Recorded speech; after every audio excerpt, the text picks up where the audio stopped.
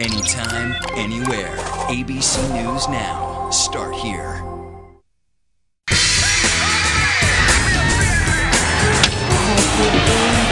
Ask what you can do for your country. Mr. Gorbachev, tear down this wall. Hello and welcome to Time Tunnel, where we find out what was making news in the past. I'm Daljit Dhaliwal in New York, and today we travel back to this day in 1976, and here's Ted Koppell. From New York, this is ABC News. Now, Ted Koppell. Good evening. President Ford and Ronald Reagan were both in Florida today. They didn't see each other, but did see a lot of voters. We have reports starting with ABC White House correspondent George Watson. Compared with his usual low-key style, President Ford hit Florida like a hurricane this weekend. He barnstormed through 5 cities and, for the first time, battered his Republican opponent, Ronald Reagan. The middle-of-the-road philosophy is the right philosophy for the United States. And anyone on the right or on the left of my philosophy just can't win, because most Americans believe in a moderate, middle-of-the-road philosophy. Do you put Ronald Reagan in that category? I'll let the American people make that decision. Thus branding Reagan as a radical, the president then concentrated on winning votes for himself as a moderate. 1/3 of Florida's voters classify as senior citizens, and so President Ford paid court to old folks in a St. Petersburg park. He encountered large and friendly crowds along the way, including a woman who knew him way back when. Jerry, do you know me? I sat behind you at the University of Michigan 35. Again, taking issue with Reagan indirectly, the president promised to pursue détente and SALT talks with the Soviet Union. We're going to make sure and positive that it's a fair agreement. And your president is going to be a tough Yankee traitor when he sits down, if he does, in trying to negotiate any such agreement. The president turned out the biggest and most enthusiastic crowd on a festival day in Fort Myers. The police chief estimated 50,000 people lined the motorcade route. As a moderate conservative, he criticized Congress for its free-spending ways. I have vetoed 47 bills, which by the latest tabulation means that we have spent $10.5 billion less than we would have spent, because 38 or 39 of them have been sustained. Tonight in Miami, the president is making a tough law and order speech, demanding for the first time as president the death penalty for certain murderous crimes. But clearly his campaign strategy is now to brand Ronald Reagan as a radical rightist who can't win, and to portray himself as the cool chief of the moderate middle. George Watson, ABC News, with the president in Florida. This is Betsy Aaron in Eustis, Florida. Ronald Reagan's answer to Gerald Ford is simple. Conservatives get elected. The proof? He did twice in California, where he picked up the governor's prize in a state with a better than 3-2 Democratic population. That said, Reagan turned to picking up primary votes in Central Florida. This his 6th trip to the state. The man who wants to go to Washington telling a now familiar tale. I believe that the governor, or the president of the United States, is what Harry Truman called him. He is the people's lobbyist in Washington. He's the only one there that was elected by all the people. And for that reason, I think that the presidents, since Franklin Delano Roosevelt, whether you agreed with him or not, he did the one thing that is needed doing. That at least the president communicate with the people.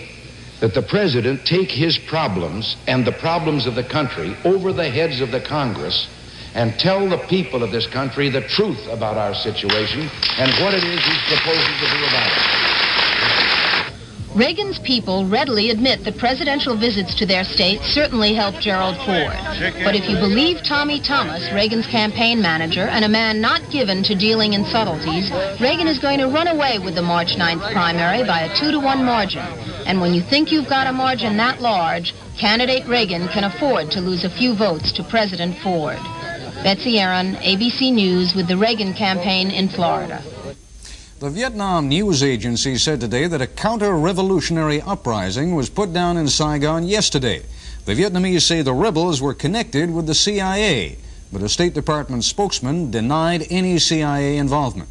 The Vietnamese say the rebels were using a Catholic church as a stronghold. Security forces surrounding the church allegedly came under fire, and they retaliated.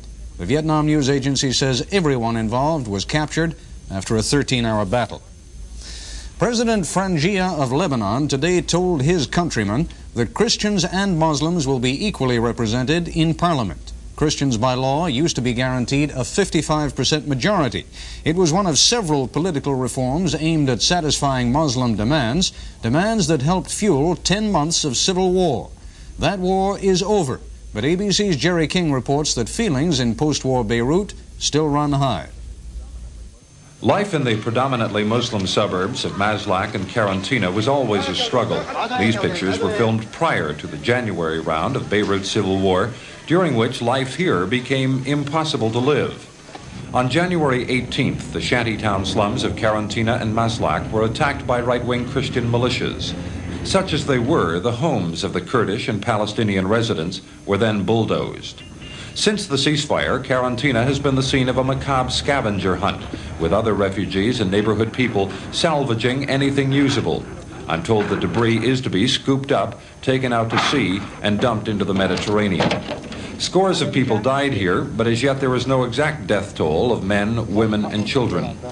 Those who escaped, some 6,000, are now housed in temporary quarters in 3 middle-class seaside resorts. This one has been nicknamed the New Karantina Beach Club. They are being cared for by the Palestinian guerrilla group Al-Fatah with the help of volunteer social workers. Although conditions are still overcrowded and the people still underprivileged, this is better than Karantina was or could be, but it's not home. Most brought with them the clothes on their backs and vengeance in their hearts. This woman told me right as snipers shot her husband, her pregnant oldest daughter, and her granddaughter as they tried to flee Karantina. She says the attackers confiscated jewelry from both the survivors and the dead. It's a tale similar to ones told by Christian refugees, with only the roles reversed. There's talk Karantina will be rebuilt, but nobody knows when. The Christians of Damour, demolished by the Palestinian commandos, face the same uncertainties and harbor the same grudges. There are tens of thousands on both sides. Besides the obvious problems associated with its refugees, Lebanon must curb their desire for revenge against those who drove them from their homes. Either that or acknowledge it will probably have to live with tit-for-tat violence and killing for some time to come. Jerry King, ABC News, Beirut. Israeli forces in the Sinai were joined today by United Nations soldiers starting an operation that will end next week when Israel gives up a 5-mile-wide buffer zone. It's part of the interim agreement worked out by Secretary of State Kissinger late last summer. In return, the Egyptians promised not to try to settle the Middle East conflict by force. There are growing signs today inside China that Deng Xiaoping is in trouble. Only last December, Deng was President Ford's official host in Peking, the man who appeared to be running China's affairs. But wall posters clearly directed against Deng Xiaoping, cropped up earlier this week at Peking University, have now appeared at a second university in Peking and in Shanghai. All of this in the wake of Deng's removal from office a week ago today. We asked Hong Kong Bureau Chief Ken Kashiwahara to put into perspective the confusing developments of the past few days inside China. Meet Hua Guofeng, the man who was virtually unknown outside China a week ago, and the man who has now become the symbol of the unexpected political shuffle taking place in Peking. Hua is the new acting premier of China. He had been the country's top policeman. He is believed to be a staunch disciple of Mao Zedong, and during the past year has been one of the fastest rising stars on Peking's political horizon. Still, no one expected Hua to be appointed acting premier. Zhou Enlai's old job, so China experts thought, would automatically go to Deng Xiaoping, the man who was handpicked by Zhou, the man who dealt with President Ford, and the man who was chosen to deliver the all-important eulogy at Zhou Enlai's funeral. So, what happened? Well, there has been no lack of theories. Deng Xiaoping, according to one, has suffered a setback in his efforts to become the new premier. But another theory has him voluntarily stepping aside in favor of a younger man, but still remaining in control. One theory even has Deng being saved for the chairman's job after Mao dies. But even though China has yet to confirm which theory is the right one, there have been hints that perhaps Deng's moderate faction has lost ground to the radicals, headed by Jiang Jing, Mao's wife. Peking newspapers, for example, printed an article blasting unnamed high-ranking leaders who are leaning toward capitalism. Deng Xiaoping was accused of that same crime during the Cultural Revolution. And more recently, the radicals claimed apparent victory in the continuing education debate. They want to keep the education process pure in the revolutionary sense by rewarding students based on devotion to communist ideology rather than on scholastic ability. The moderates, including Deng Xiaoping, see that system hurting China's intellectual development and, in turn, the country's scientific and technological advancement. The meaning and extent of Peking's new developments are far from clear yet. One top Chinese communist source here told me his theory is that it is all part of the collective succession process, that instead of grooming younger men like Hua Guofeng for the premier's job, the idea now is to actually put him in the job and guide him from the sidelines. But true or not, Peking is going to have to bring it all into focus pretty soon. China is no longer isolated behind the Great Wall, but now has ongoing relationships with the rest of the world. Deng Xiaoping has not been seen or heard from in nearly a month, and the United States, for one, is surely going to want to know whether the words he uttered to President Ford on China's behalf still hold true or not. Ken Kashiwahara, ABC News, Hong Kong. Nigeria's military leaders today named the Army Chief of Staff, Lieutenant General Obasanjo, to take over as head of state. He succeeds General Mohammed, who was shot to death yesterday in an abortive coup by dissident members of the armed forces. Reports from Africa attributed to senior Western intelligence sources say Soviet naval guns shelled one southern Angolan port city for 2 days before landing hundreds of Cuban troops there on Thursday. In Washington today, Defense Secretary Donald Rumsfeld told reporters he doesn't think that Congress will oppose future requests for military aid the way it opposed aid to Angola. That, says Rumsfeld, was an overreaction to our involvement in Vietnam. The Tenneco Corporation, which deals in oil and natural gas, said today that since 1970 it has made payments that may have been illegal to candidates and local officials in at least 10 states.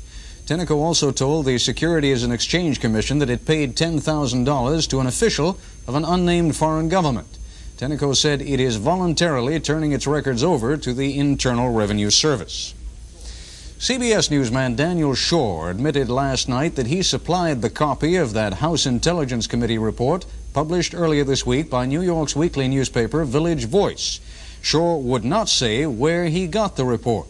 CBS says it is backing Shore's decision to protect his sources, but says it is removing him from covering the controversy surrounding the report. For most Americans, emergency medical service is available around the clock. But in her letter to ABC News, Lois Davis of San Bernardino, California, pointed out that medicine for our pets is not always nearby when it's needed. We asked pet and wildlife expert Roger Karras to look into the matter, and he has this Saturday close-up report.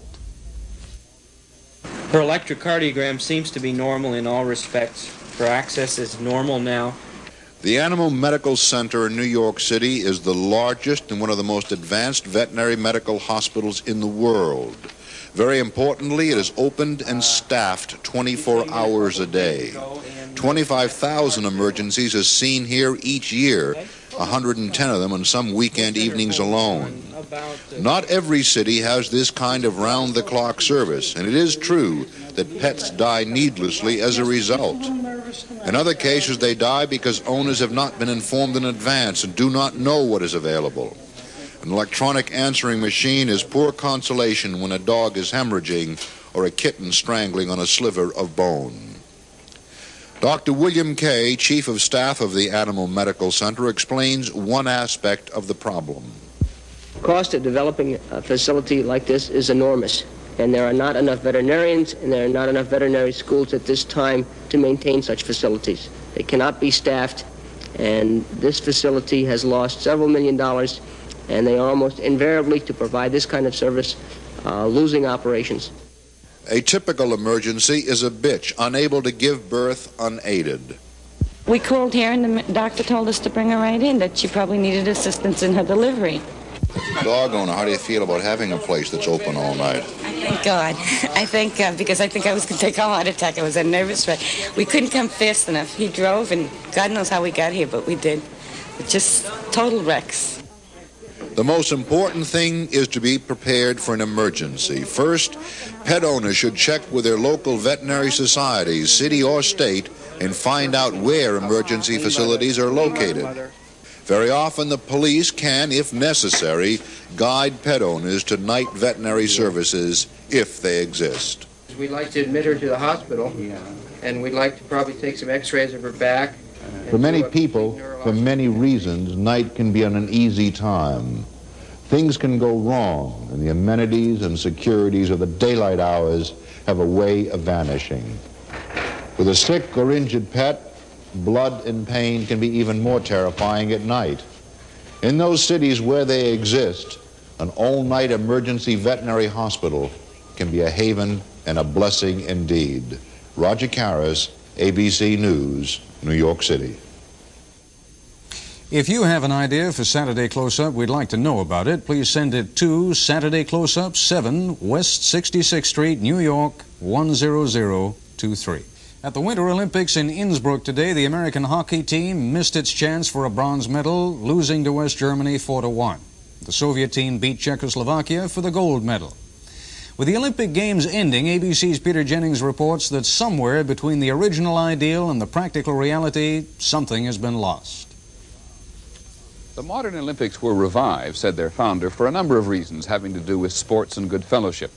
They were not, he insisted, a place for people just to win medals, nor certainly a place to demonstrate the superiority of one political system over another. When the five-ringed Olympic flag fluttered to its position of honor here, the symbolic links between sporting peoples of 5 continents seemed distressingly remote. Many athletes, including Americans, were absent. They or their coaches had thought it more important to train or rest than swear the Olympic oath. The Games defenders argue that athletes from various nations interrelate for the time that they're here. True, but to a very limited extent. In the Olympic Village, the one place where they could mix regularly, athletes acknowledge that it is easier to stick with one's own kind. Pressure from coaches, and in the case of communist nations, officials too, discourages anything more than a pleasant hello. With many nations, especially those with a chance to win, rampant nationalism has made athletes' names less important than the nation's. It can be seen most easily in the events which require judging. In figure skating, almost without exception, judges mark their own skaters higher. You can hear it in the crowd reaction, see it in the athletes' faces, as here when an American girl, whose parentage allowed her to skate for Holland, got a decent mark from every judge except the American. Judge number 2. The spectator is not immune from nationalism. Not altogether surprising, but Austrians admit that had their man not won the downhill skiing, in Austria it would have been a day of mourning. American hockey fans here, they remember when Russia won in basketball, seem to see hockey as an extension of the Cold War on ice. The American attitude about winning is a forceful one. No one who loses becomes a non-person, but medals are important to the national status. Michael Harrigan of the President's Commission on Sport. I don't think there's any doubt that the American people want to win. The American people want to make sure their best teams are here. And if we win, fine. If we lose, so be it. But make sure we have our best teams here. Anyone making the foregoing observations can be accused of lacking reality. True again. It is highly unlikely that in a largely nationalist world, the Games could remain a festival of life and sport. It is just that in being little more than a reflection of life, the Games' weaknesses seem even starker. Peter Jennings, ABC News, at Innsbruck in Austria. There are those who argue that in an open society like ours, nothing should be concealed from the public. Depending on who espouses it, that position is either cynical or naive.